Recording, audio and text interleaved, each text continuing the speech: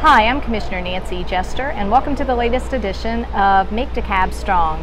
I was happy to attend today the DeKalb open house regarding the comprehensive plan, and they had this open house right here in District 1 at North Lake Mall.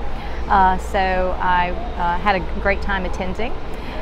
What I want to talk about today is how our budget priorities will make DeKalb strong. We are about to enter the mid-year budget process and be able to review all the expenditures and the millage rates and adjust the budget in the middle of the year. My priorities as I go through this process will be to put needs ahead of wants. And that is one of the things that our budget, I think, hasn't reflected over the years. And so I will be taking that message to my fellow commissioners and to the county.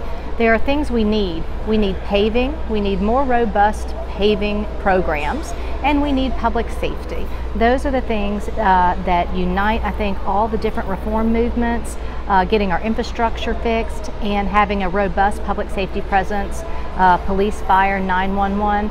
These are the things that I hear over and over from citizens that they want to see improved in DeKalb County, and they are needs.